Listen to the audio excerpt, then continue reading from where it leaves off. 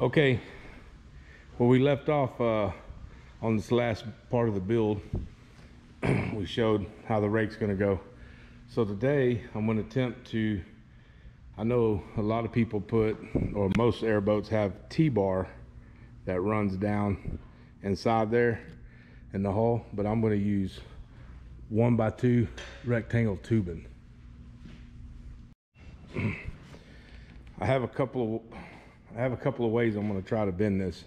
I have this JD square bender, but I don't have a square tubing die, but a buddy of mine does have one, or I can order one. I think they're like $200 something from JD Square. But I also have pipe rollers for this Harbor Freight roller, and these are swag off-road plastic rollers for aluminum for pipe. But I'm going to try that because I don't have to get like a complete circle.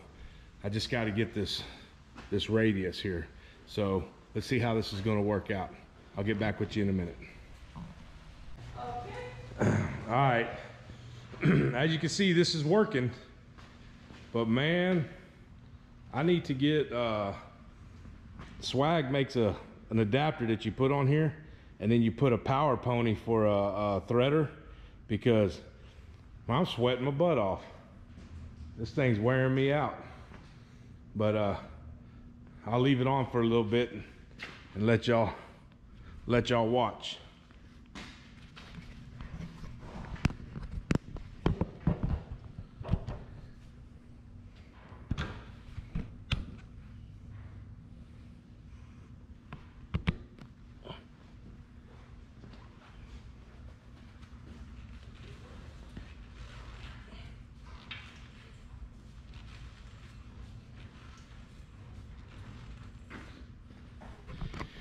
Let me show you this real quick. Right here is the 12-foot mark. So I'm bending it, rolling it a little bit past that, and then I might need to go a little bit more because it looks like my bend's right here instead of at my 12. But then I'm only going to the tip of the boat right there. So I might need to go a little further back. And the boy just showed up, my son, so he can get his ass on there.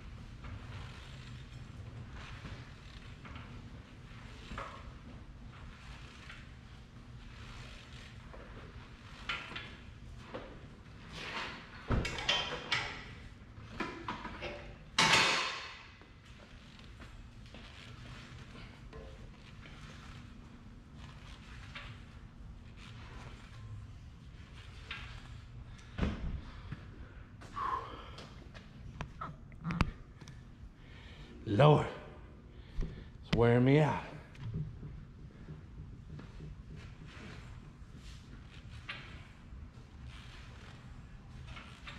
Are my gloves in here? They're in the mule, the back of the mule.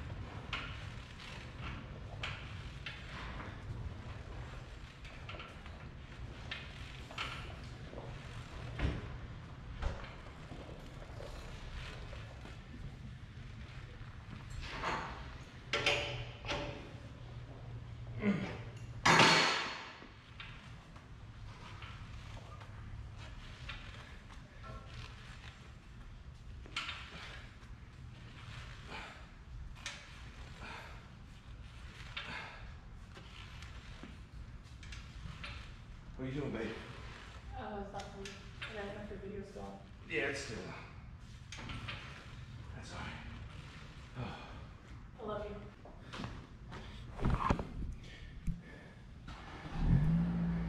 Okay, I don't want to hear nothing. If I'm breathing hard, it's because I'm wore out. I'm an old man. But look at that. That's working pretty damn good. If we had that power pony, which I'm gonna go to Harbor Freight and pick that up, and then I might be able to weld something on here instead of waiting and order that from Swag. But it's coming out pretty good. Coming out real good. Real good. Real good. Yeah, there's pot liquor. Okay. All right, let me go. I'm gonna take it out and set it in the boat and see what it looks like. I'll get back with you. Okay. That's not too bad. So now we only got to do 5 or 6 of these. Yeah, at least. So, not too bad.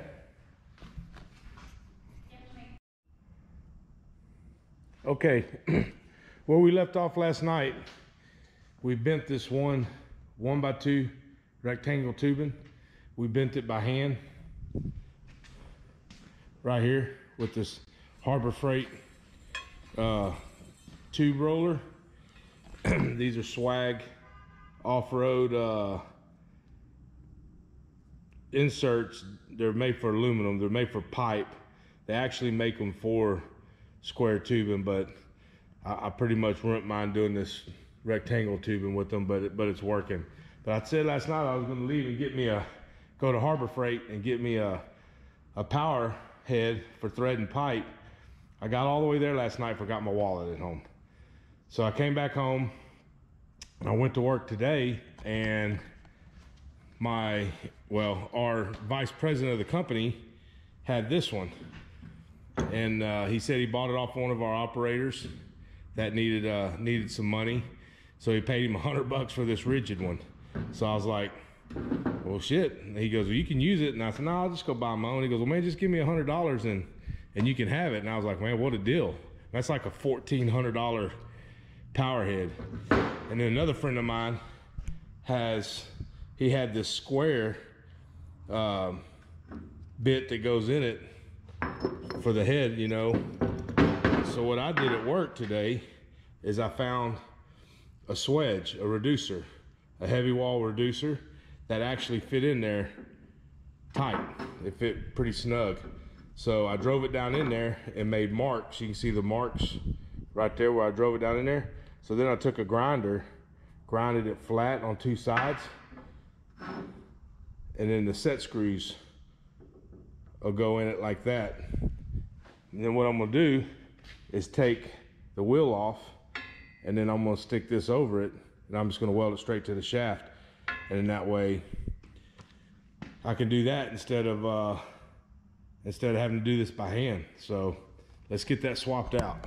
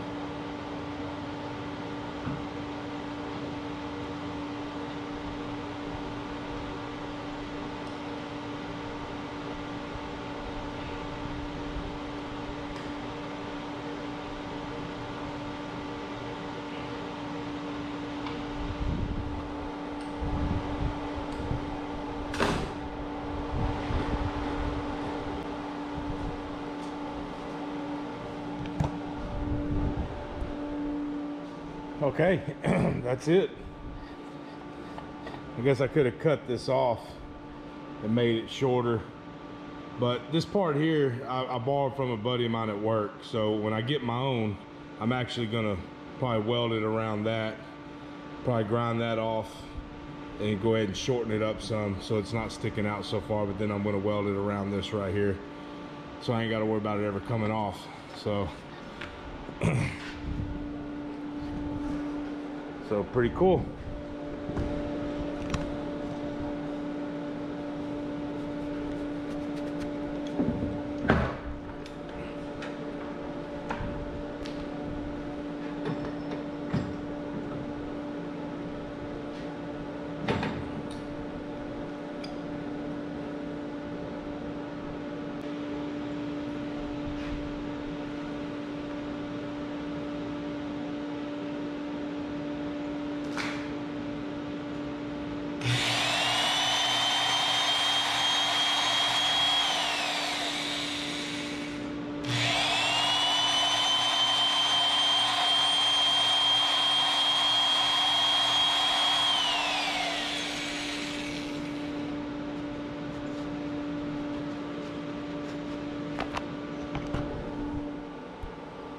There you have it. All right, well, I'm gonna wait till the boy gets home. When my son gets home, we're gonna try to bend the rest of these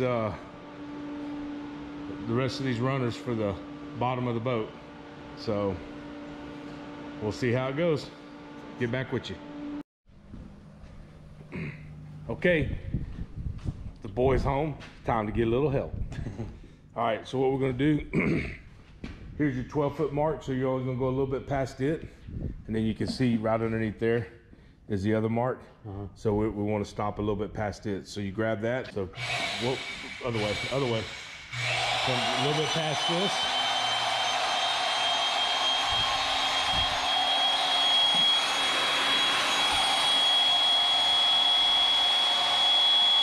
All right, slow down. Let off. A little more. Right there. That's good. We don't want to get our bend too much past our 12 foot. I need to put this somewhere.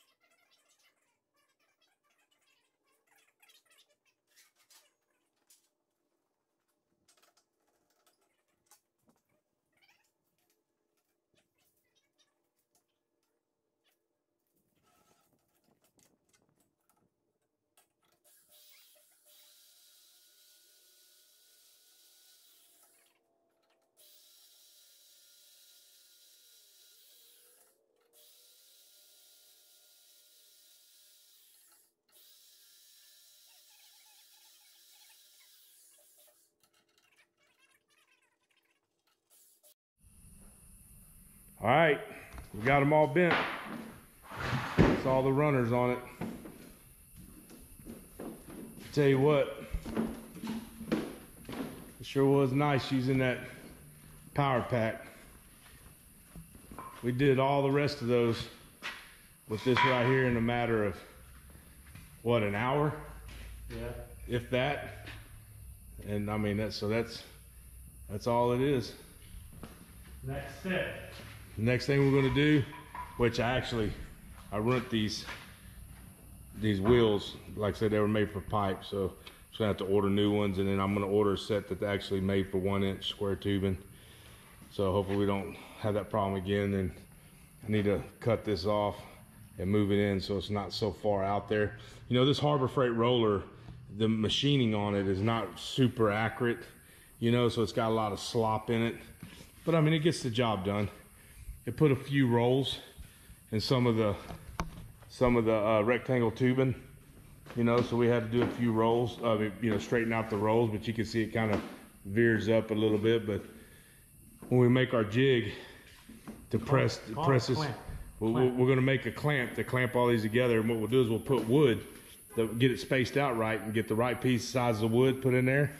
And then we're going to make a clamp that goes underneath the boat, on top of the boat, with all threads on each side, and it'll crush it all down. And that way we can drive wedges if we need to. And then we can use a clamp to clamp it together this way, and they'll be evenly spaced all the way down. So clamp, tack, move on, clamp, tack, move on. Right. We're gonna work from this end side forward. Yep. So, all right, we'll get back with you. We got to make that clamp first before we tack all this down. So hopefully I can get them. So I'm gonna make it out of 3/16 by probably 3x3 T-bar.